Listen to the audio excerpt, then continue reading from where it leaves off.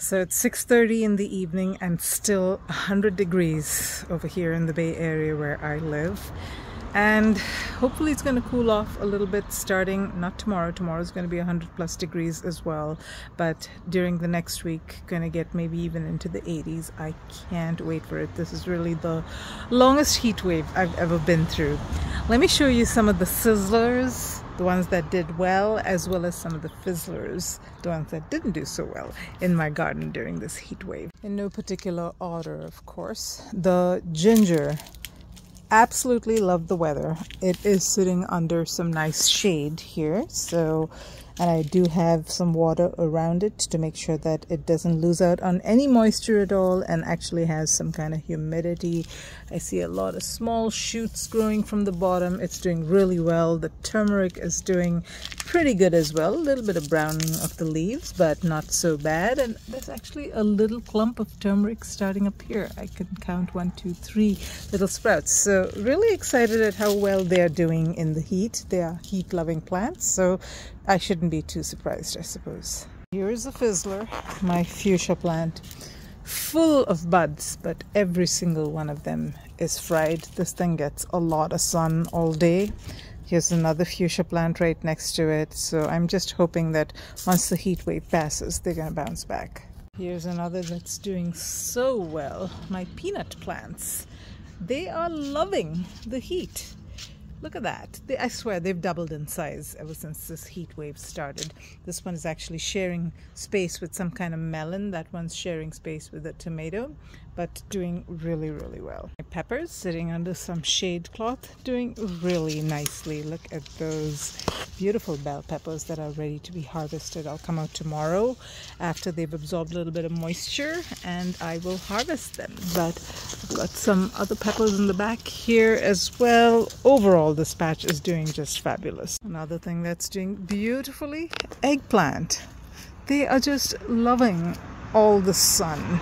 The more, the better. These plants are huge. Their leaves, huge.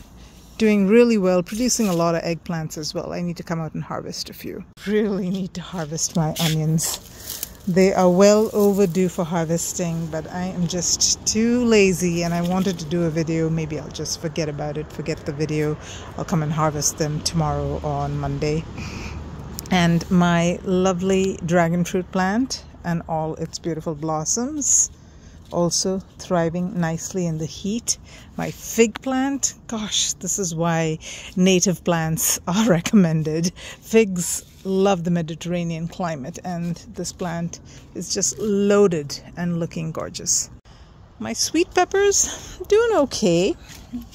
Actually producing quite a few fruit, so I shouldn't complain. But yeah, I guess they're okay. Squash plant is looking lovely, but not a single squash is being spared for me. This is a scallop zucchini plant, and the squirrels are getting everything, and I'm just letting them. They're hungry. What's not doing so well here? Tomatoes. Just in general, my tomatoes are not doing well at all. In fact, I've been going around harvesting here and there because they are just really struggling. So is my citrus. Not doing so well. I should have put it in the shade. All my tomato plants are really not looking so hot. They come to a standstill once the temperatures reach this stage. But they've got 80% shade cloth over them and they're not doing very much. I don't see too many new tomatoes growing. Squirrels have been getting to some of them, but I'm just kind of letting nature do its thing. What's really doing well here are my cowpeas. Beans in general love the heat. Just give them any 3-digit number and they will thrive.